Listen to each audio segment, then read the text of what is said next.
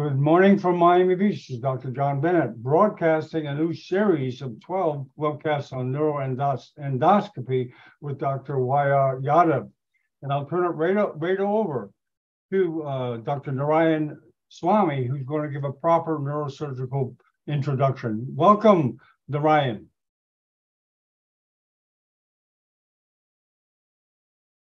Hello, Narayan? Are you there? Yeah, good evening to you. Good evening, everybody.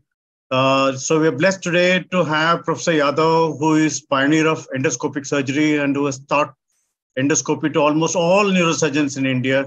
More than 850 students have blessed by him, and he's going to speak on various topics today, starting with, the disc sparing microdiscectomy is one of his innovations. So we welcome you, Yadav, sir. Please take over, and then please kindly go ahead, sir.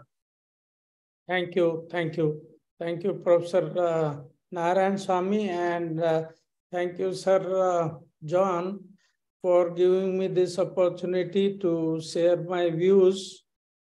Let me share my screen.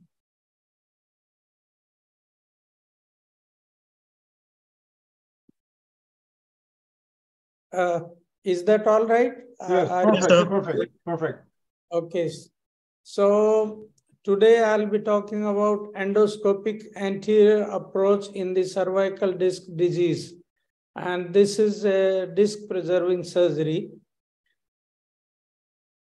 The anterior cervical decompression and fusion, that is ACDF, is the standard surgical procedure for cervical disc diseases, which we have been doing for quite a long, and it is still considered to be good. This is quite effective and safe. Even the artificial discs have come, and it was in fashion for some time. But there are long-term results of artificial disc. There is a fusion, so therefore the preservation of the motion segment does not occur in the long-term follow-up. Also, the limitations of ACDF, that is the most popular treatment modalities available for cervical disc, is that there is a loss of disc height when you do ACDF. There are chances of pseudoarthrosis. There is a degeneration of adjacent segment because you fuse one segment. So these are the limitations. The endoscopic anterior disc is a disc preserving surgery in which most of the natural disc is left out on, and only a small portion of the disc is removed. And this has been found to be very effective and safe in radiculopathy and myelopathy. And this has been found in various publications from us starting from 2014. We have published our reports. And there are other authors also who have shown that this endoscopic disc preserving surgery is quite safe and effective. The advantage of endoscopic anterior cervical discectomy over ACDF is that it preserves most of the natural disc. So only a small portion of the disc, natural disc, which is given by the God, is removed for decompression, and most of it is there. So it preserves most of the disc. There is no fusion required. It preserves motion segment, and there is no manipulation of the nerve root or the cord because the compressing force is lying anteriorly, as against when you go for posterior approach. Now, the word about the indication, when should you choose anterior approach or the posterior approach? I think for that we should look at this diagram. You see, this is the cord, cervical cord, and these are the roots. So any compression which is coming from the anterior side, which could be there because of the disc prolapse, or because there is a degenerative process involving uncovertebral joint with the osteophyte, which is compressing on the root, or there may be any osteophyte from the end plate or from the vertebral body. So if there is any compression which is coming from anterior side of the cord or the root, then the ideal approach is the anterior approach. And if you can do it by endoscopy, it is best because it is a minimally invasive technique. Whereas if the compression is from the posterior side, for example, if there is a hypertrophy of the facet joint, when there is a degeneration of the facet joint, it gets hypertrophied. And in such case, the compression comes from the posterior side. So if the compression is from the posterior side, we should go from the posterior side. Or if there is a ligamentum flavum hypertrophy, in that case also it is better to come from the posterior side.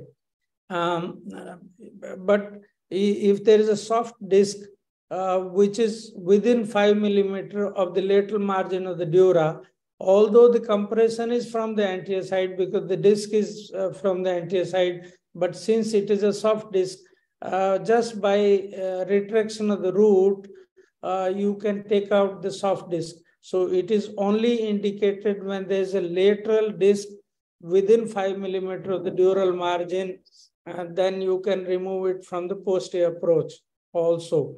And it has also advantage and some limitations because you don't damage the disc at all. So these are in general. Regarding the indications for endoscopic approach, when you have significant anterior compression which produces radiculopathy or myelopathy or myeloradiculopathy, and in case of radiculopathy, when the conservative treatment fails.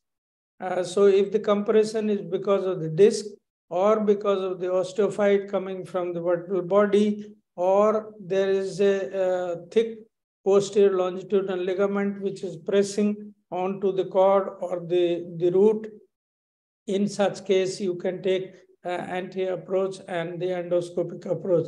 It can be done at single level and even at 2 level. Regarding the contraindications, when there is a significant posterior compression, for example, if there is a ligamentum flavum hypertrophy or the facet joint hypertrophy, in that case, one should not go from the anterior side. You should take a posterior approach.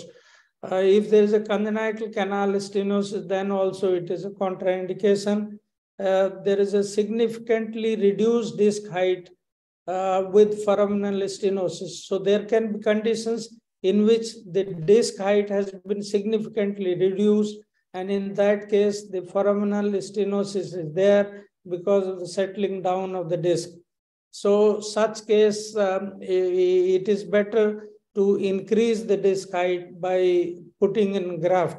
So in that case, ACDF is a better option. The compression opposite to the mid-vertebral level, or if the compression is against the whole vertebral body. So if the compression is at the disc level, then you go for endoscopic surgery. But if the compression is there involving the whole vertebral body apart from the disc itself, then you require more drilling of the vertebral body, and it is not favorable, although one can do a transcorporal approach, which I'll discuss later on. So some variations of this approach can be done, but by and large, if the compression is against the vertebral body involving whole length, then it is better to remove that vertebral body to remove the compression and go for the grafting. And if there is a disc migration, either a cranial migration or caudal migration, and if the migration is involving more than the half vertebral body height, in that case also you require too much of drilling of the vertebral body. So it is better to go either transcorporal or go for the vertebrectomy and use a graft. And if there is unstable spine, then also it is not advisable to go for just removal of the disc. you can remove the disc, and also you have to go for the fusion. The relative contraindications are when there is more than 2 level involved. Although we have not done, but it can be done. It takes more time. And there can be situations when there is a double layer sign. That means there is a one hyperdensity because of the posterior margin of the vertebral body, and there is an intradural ossified posterior longitudinal ligament. And this hypodensity is of the dura. So you have dura in between, and there is another hyperdensity which suggests that there is an intradural ossified posterior longitudinal ligament. So in that case, if you do this approach, then there are more chances of CSF leak. So better avoid it. The previous operation at the same level, there will be a lot of adhesions. So this is also relative contraindication.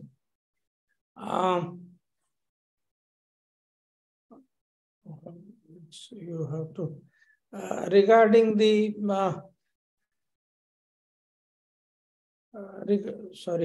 regarding the approaches, one can have approach through the disc space. So you can go through the disc and it can be there from the center if the compression is there at the center of the disc, producing myelopathy. And you can also go from the lateral side if it is producing only a myelopathy. But if there is a migration of the disc cranially or caudally, then you can go from the vertebral body. So this is known as transcorporal. This is one example of such case in which there is a migration of the disc.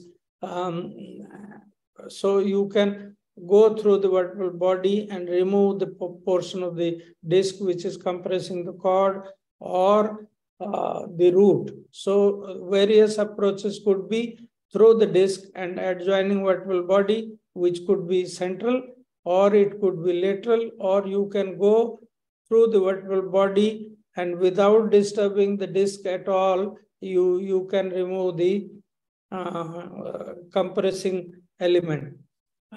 From the unilateral approach also, it has been advocated that by angling the endoscope and using the curved instrument, you can remove most of the compression from the anterior side. But if there is a central compression, I take the central route, which I'll discuss, which is far better. And you can go for bilateral good decompression. Regarding the surgical technique, one should use C-arm for localization before you start the skin incision, because your incision has to be dot at the place where you want to operate. So use the localizers. Various commercially available localizers are available, or you can use simple C-shape, some metal to find out where the disc is, the culprit disc is there. Sorry. The general anesthesia is given, and about 3 centimeter skin incision is done. Is given medial to the sternocleidomastoid. The neck is slightly extended.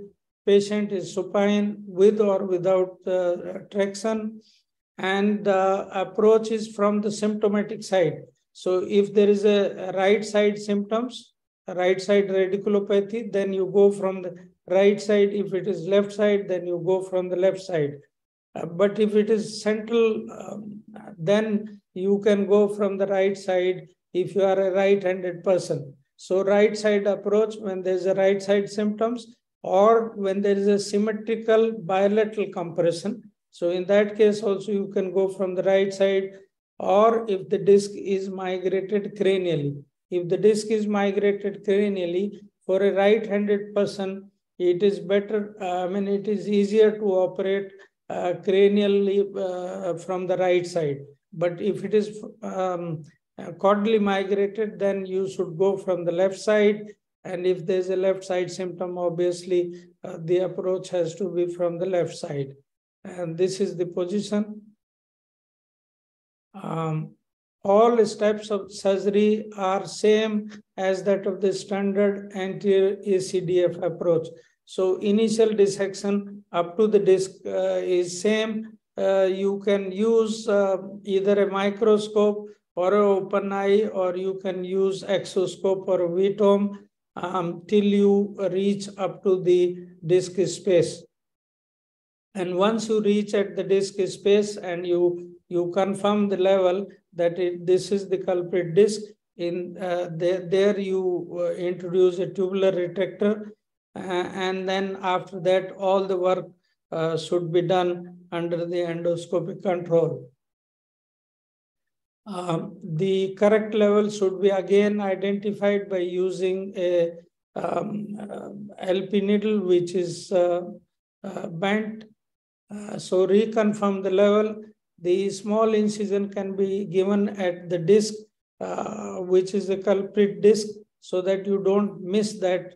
And then I have already discussed that you can take either a lateral approach if there is a unilateral symptoms, or if there are bilateral symptoms, then you take the central approach, which I'll show in one of the surgery, or you can take a transcorporal approach if there's a migration of the disc.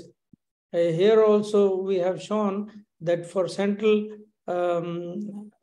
bilateral symptoms, you go from the central side, but if there's a unilateral symptoms, then you remove part of the disc which is laterally and remove the uncinate process and uncus, that is the lateral part of the adjoining vertebral body.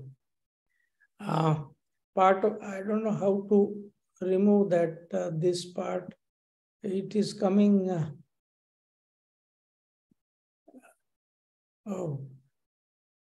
This is coming obscuring my part of the. So how to?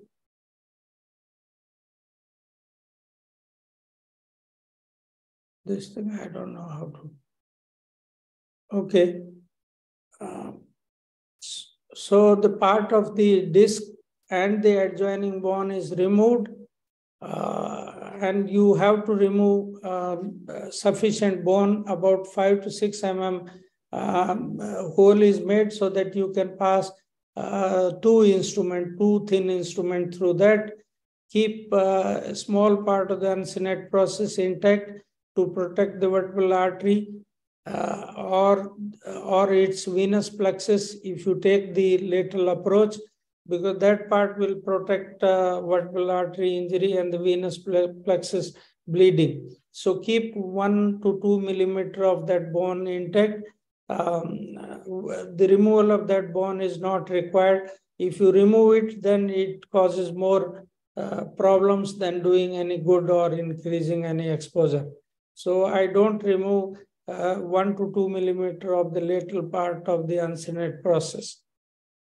For complete removal of bilateral compression, one has to remove a small anterior part and the posterior part of the vertebral body, which I'll explain through the diagram, and use angle instrument, angle drill or angle curate, so that the complete decompression can be done, which I'll explain through the diagram. You also remove the posterior longitudinal ligament, because at times there is a subligamental disc fragment. So always remove the posterior longitudinal ligament. I always remove it so that we don't miss any subligamental disc fragment. And if the ligamentum flavum, obviously when it is thick, then it can also compress. So you need to remove that. So this is the example of how things can be improved. If there is a bilateral compression in this case, so if you want to do endoscopic surgery and remove only 5 millimeter or 6 millimeter of the through the window, then if you use a straight instrument, you will decompress up to here. And from this side, if I go, then I can decompress up to here. So only this much decompression is possible using a small incision. But if you drill little bit of anterior part of the vertebral body and also little bit of posterior part of the vertebral body and use angled instruments. So these three things, drilling of little bit drilling of the anterior portion, little bit of drilling of the posterior portion, and using angled instruments, you can go and remove the full extent of the anterior compression using only a small corridor of about 5 millimeters. So this is important and we must understand this. This is a small video just to show the surgery. This is C4-5 disc on the right side, the compression, and now this was the central disc. Endoscopic control, the anterior portion of the soft tissue is coagulated, and now using a drill, some portion of the disc, which is central portion of the disc, and adjoining vertebral body portion is drilled until you come across the end cartilage posterior portion. So at that point, one can use thin Harrison punch of 1 millimeter. There was some more bone, so one should go for axial drilling, and at times I go, you see there is a movement of the soft tissue. That means the whole end cartilage has been removed, and once you remove the whole cartilage, after that you can use various blunt and sharp instrument to remove the soft tissue, the end cartilage, and the various compression, which may be osteophyte or a soft disc. So in this case, this was a hard sort of osteophyte which was going and compressing the cord. So you can realize that this tissue which was compressing the cord has been delivered, and then angulating your endoscope to right or left and cranial and caudal, one can go for complete decompression of the cord, including the removal of, decompression of the roots. But you require the angulation of endoscope, cranial, caudal to the right and to the left, and you have to use the angled drill and angled curette to decompress it. You can see that the white shining thecal sac was seen. So this is the end of the surgery, and after that a small piece of Abgel is put in, and then incision is closed. So same, the gauze pieces which were there, cranial, caudal, medial, lateral, or on the right or left side should be removed. So this was a small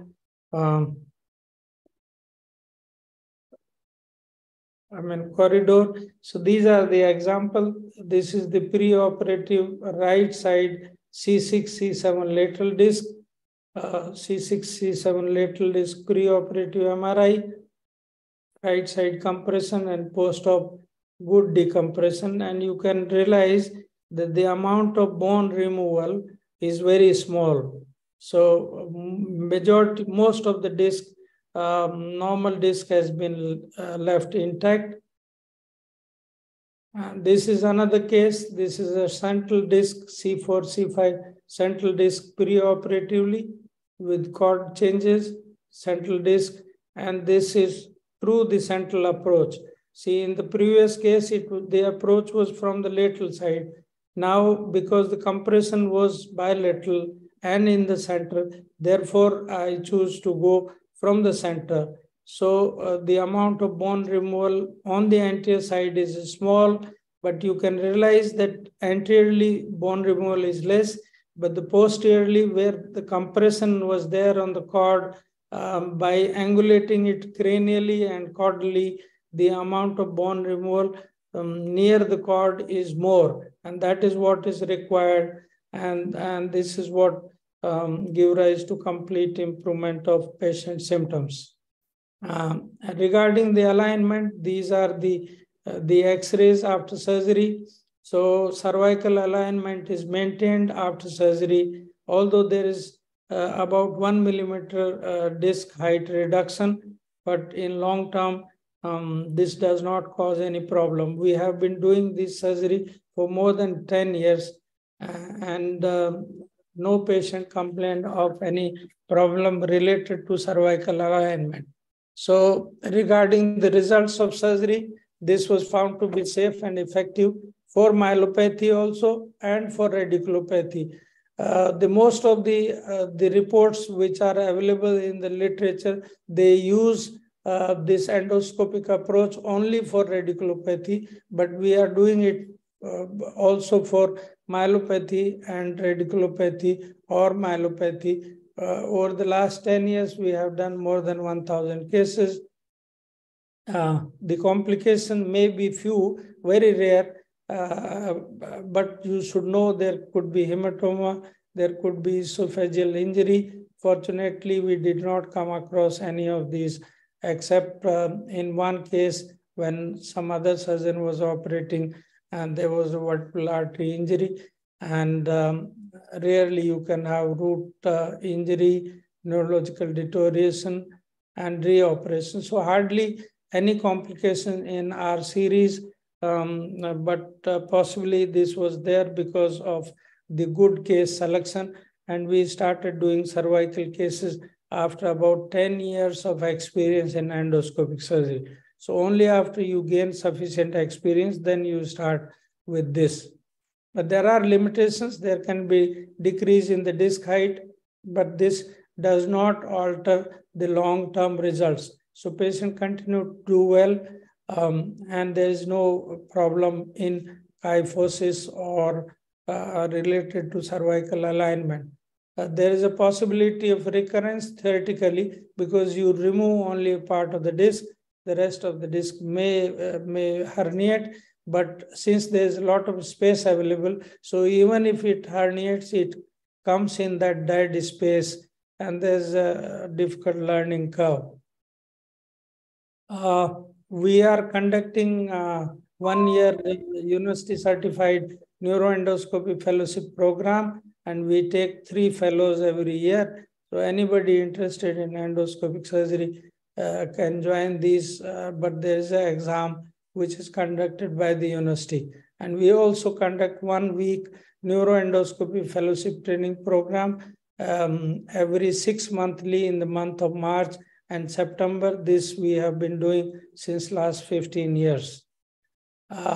For detail, you can go through some of our articles published in various journals like Neurology India,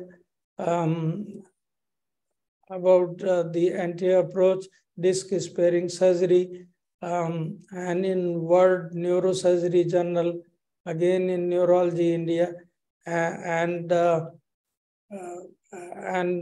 chapter in the book.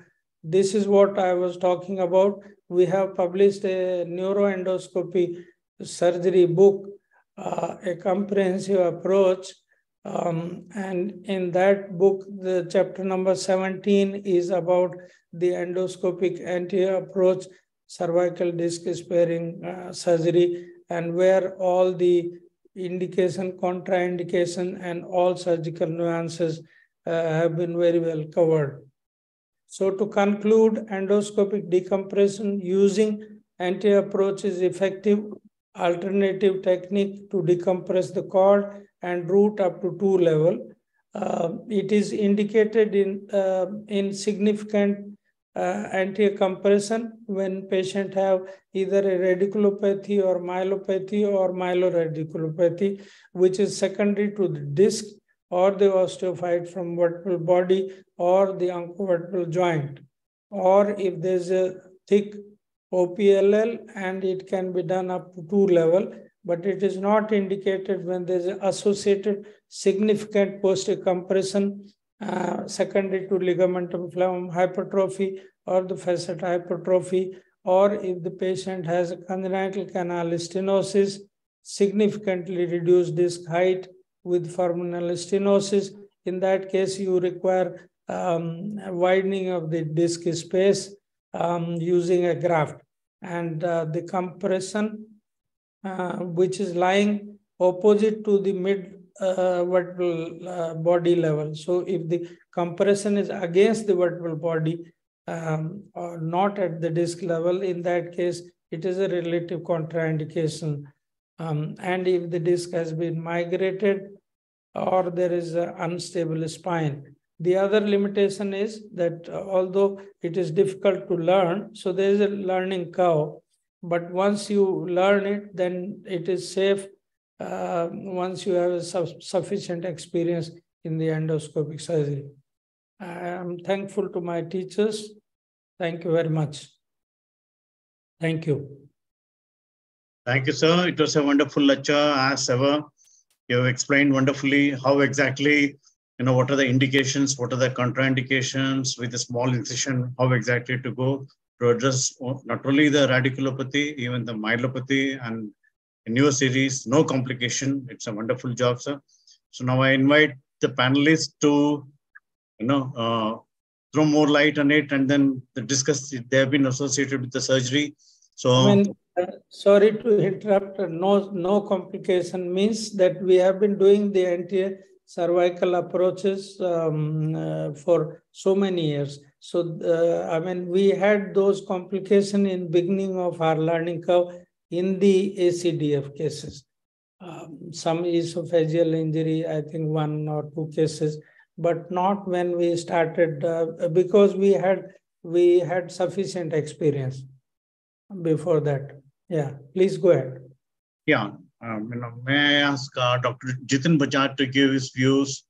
That it's a disc sparing, as Professor Yadav has said. That there is a likelihood of the disc again collapsing. But it hasn't happened. So it's a natural alternative for preserving the motion. Your views on it? Thank you, sir. So it was a great lecture. I have 2 questions on behalf of the junior colleagues. First is the type of endoscope we use, whether it is a 0-degree or angled scope. And then many people also ask what is the difference between microscopic and endoscopic cervical disc surgery. Yes. So the endoscope which is used is a 10-degree endoscope. It is angled scope. Initially we were using Destendo set, but now we are using EasyGo system. But you can use any system.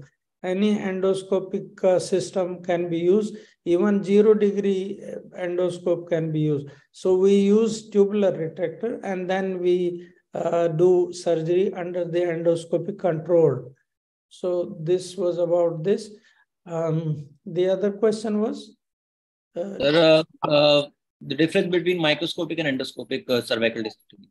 I think the visualization with the endoscope is better because illumination is excellent compared to microscope. But I agree that with the help of tubular retractor and even with the microscope, you can do almost similar kind of work. But the angle visualization will be little inferior. Looking at the corner with the microscope will be difficult. The endoscope visualization is better, as we all know, but it can be done. It can be done for simple case, simple radiculopathy, lateral disc, you can use microscope also. But if there is a bilateral compression and you want to remove bilateral decompression up to the root, then possibly it will be difficult with the microscope. Yeah. Thank you. Thank you. Yeah. Yeah. Can I ask Dr. Shailendra Atre to join in and then give his comments? Thank you, sir. Very wonderful lecture, sir. And I am assisting, sir, for around 10 years, the same cases. And I have found that the tubular sheath which we use with this system, so it is very well protective. The surrounding structures are well protected in comparison when we use clobbered in microscopic surgery. So when whether we use drill or any cautery, so it is very protective to the surrounding structures. And also the graft site complications, there are no complications since we are not using graft in this because it is disc preserving surgery. So it is other very good benefit. Yeah, so what I think Professor Sailendra is trying to say is that because there is a tube available, so therefore the chances of injury to the esophagus or surrounding structures are less, or it doesn't occur at all.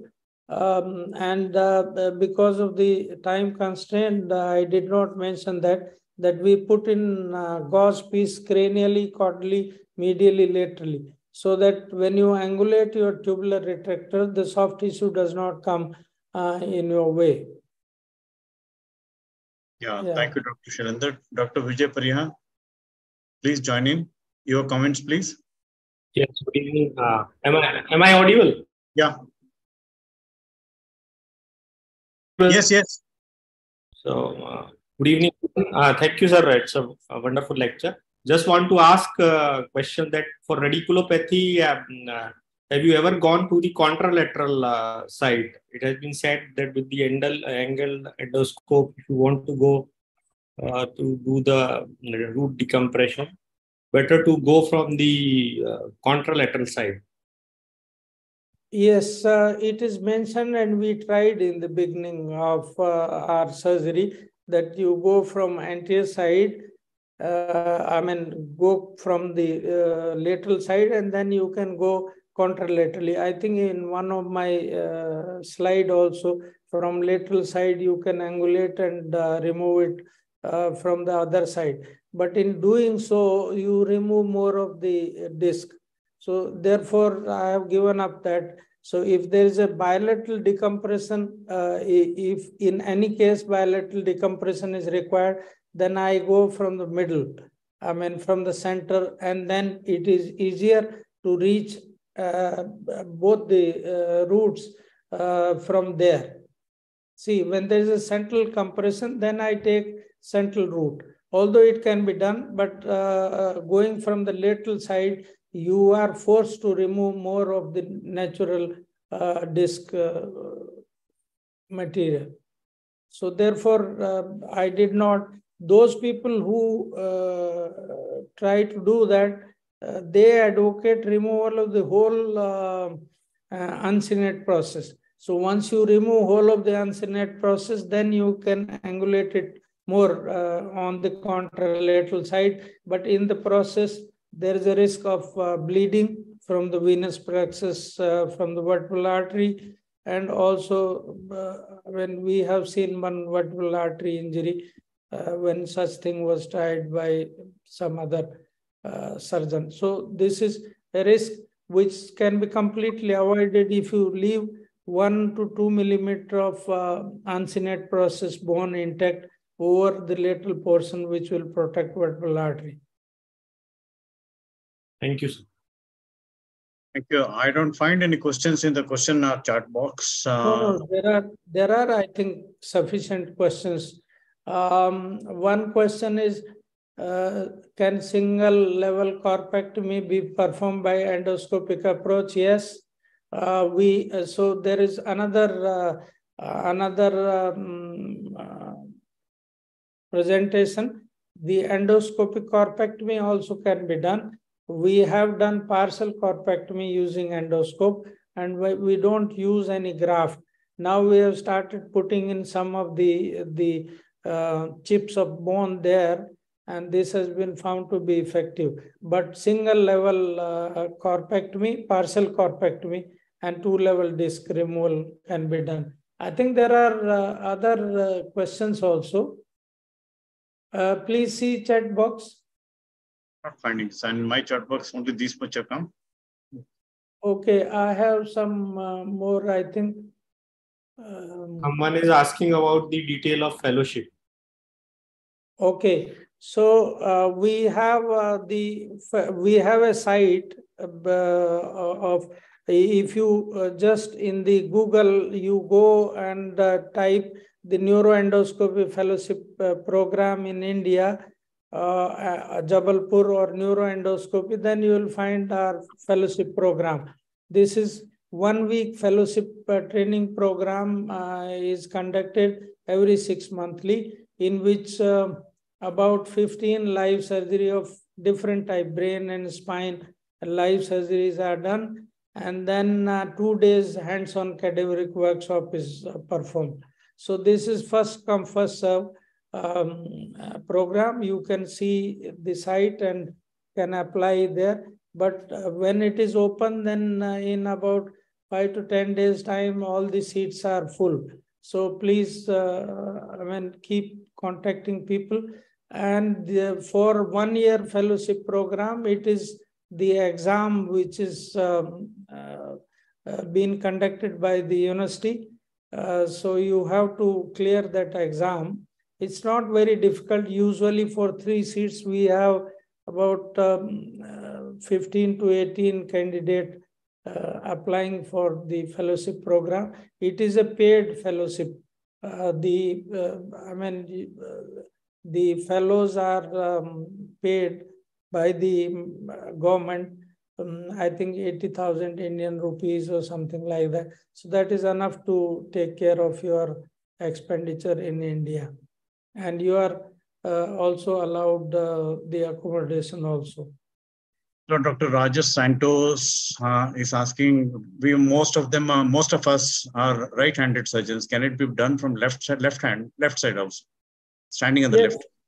Yes, it can be done. When you have left side symptoms, then you have to come from the left side. So if there is a left side radiculopathy, you should always come from the left side. And if you are a left-handed surgeon, then possibly the caudal, accordingly, if there is a cranial caudal migration for a left-handed person, I don't know, from the left side, which one will be right side? Will cranial migration will be better or something? I am a right-handed person. So for cranial migration, the right-sided approach is better. For caudal migration, it is the left side. So accordingly, you can decide. But if the symptoms are on the left side, then you come from the left side. Just a query, sir. Sometimes a discal type of OPLL, can that also be approached in the same microdiscectomy side? Yes. OPLL. Yeah, even if it is adherent to the dura, then also you can do anything which can be done by microscope can also be done by the endoscope. So you can drill the osteophyte, you can drill it, and then you can dissect the OPLL. Sometimes the OPLL is densely adherent to the dura. So in that case, it is better to go for floating technique. That means you disconnect the OPLL from the vertebral body, the rest of the things.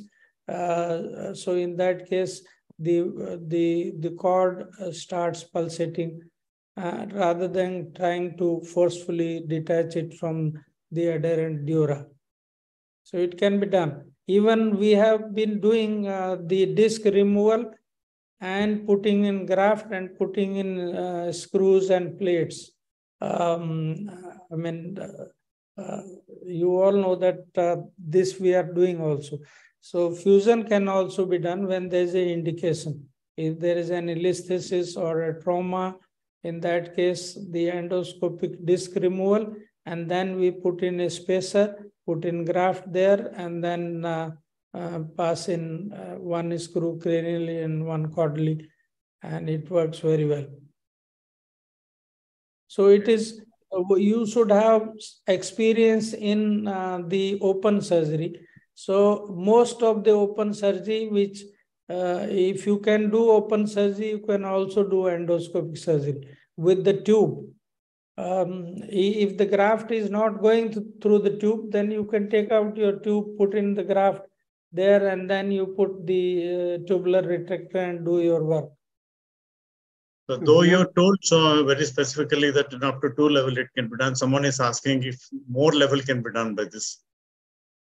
Up to 2 level we have done, so we have not tried more than 2 levels so far. But we have done 3 level disc and 2 level corpectomies, partial corpectomy. So if you are interested, you can read one of our article in Neurology India, partial corpectomy endoscopic. So you can remove up to 2 vertebral body using endoscope. And obviously when you remove 2 vertebral body, you can do 3 level disc decompression also quite effectively. And someone is asking, is there a requirement of a routine drains? Requirement of? Routine drainage, drain. Not because there's hardly any dead space, but if you think there is some ooze or something, then you can put in small and drain. So routinely not required.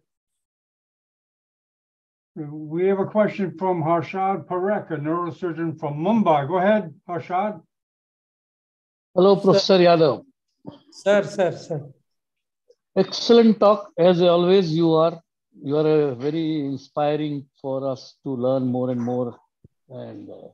And you have shown how the cervical disc surgery has changed over a period of times, and you have come to a minimally invasive. I started learning my anterior cervical disc without fusion.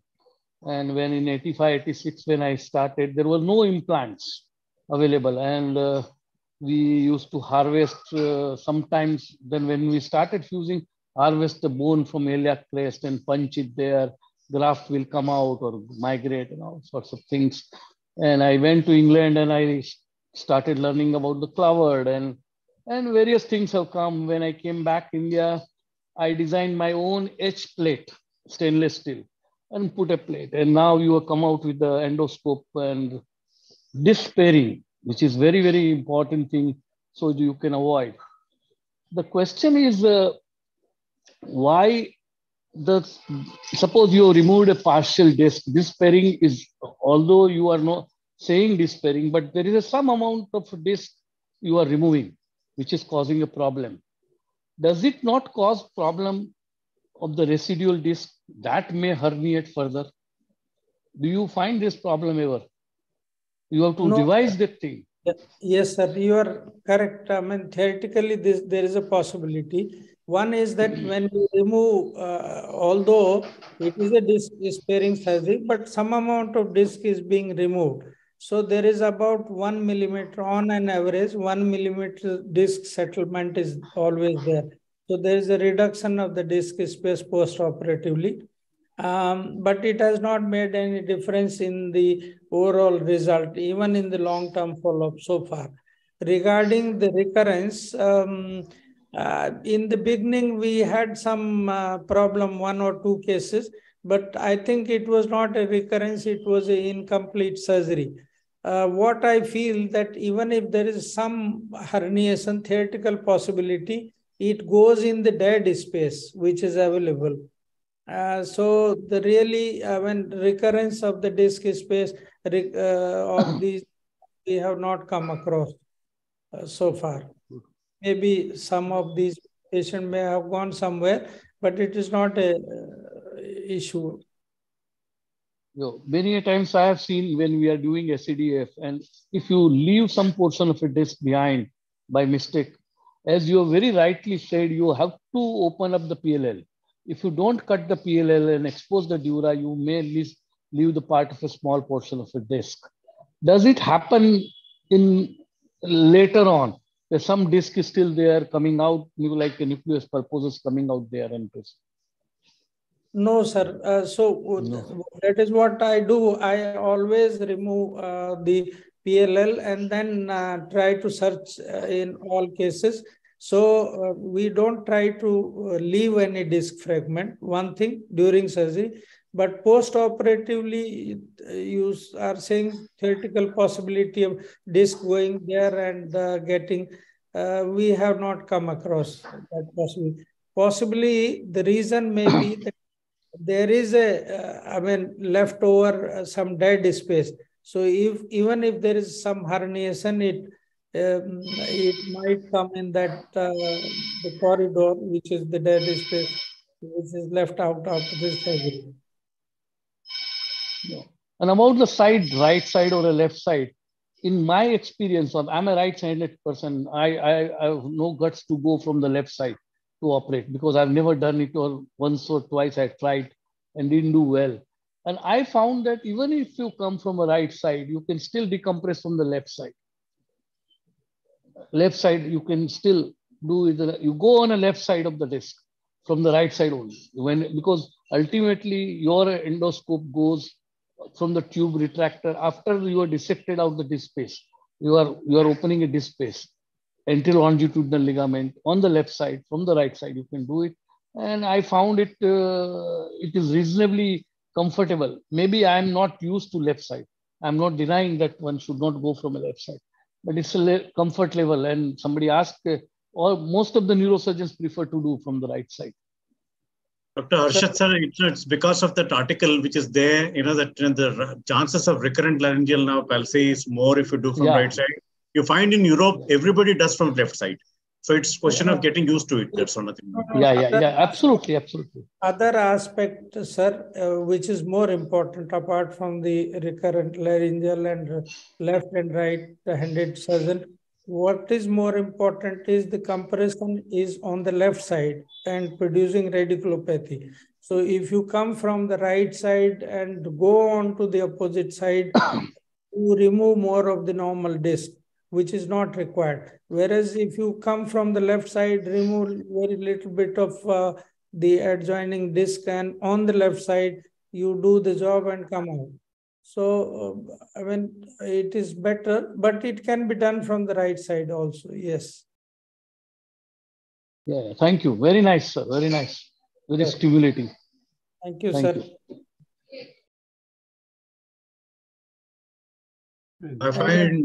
John, I find no more questions over there. Okay, so, I don't see any more. Yeah. Okay, I guess we'll wrap it up. Thank you very much, Dr. Yadav, for starting this series. And what is the topic for next week? Sir, I think it is colloid cyst. I'm not sure. It okay, is. We'll announce it. We'll announce it. I think it is colloid cyst using tubular retractor. I'll just check it. It is there. You have given this. Yeah, let me just get it right now. Colloid cyst.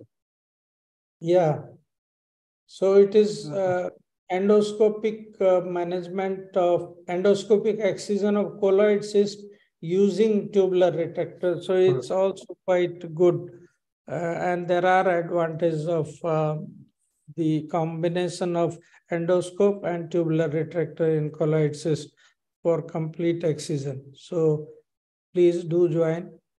Very good. We had more than 60 panelists. I thank you a lot for that. And we look forward to next week. See you then.